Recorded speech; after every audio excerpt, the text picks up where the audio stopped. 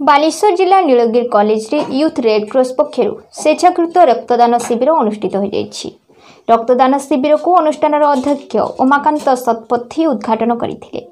नीलगिरी उपखंड चिकित्सालय डॉक्टर त्रिनाथ पाल तत्वावधान में 30 यूनिट रक्त संग्रहित कर प्रथमे अध्यापिका मधुमिता पंडा रक्तदान करथिया बेले शेष यूनिट रक्त मध्य अध्यापिका रक्तदान करथिले। कॉलेज छात्र छात्री माने रक्त देबा पई आगे आछंती। टेक्नीशियन भावे गीतांजलि स्वाई गतिकृष्ण महांती थिबा बेले अनुष्ठान पक्षर सहायता प्रदान करथिले। भिकारी चरण पृष्टि, विजय कुमार महापात्र, अध्यापिका शिल्पा मिश्र, मधुमिता पंडा प्रमुख सहयोग करथिले।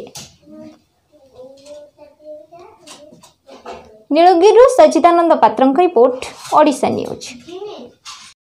मो ना शिल्पा मिश्र, मु इंग्लिश डिपार्टमेंट लेक्चरर अच्छी।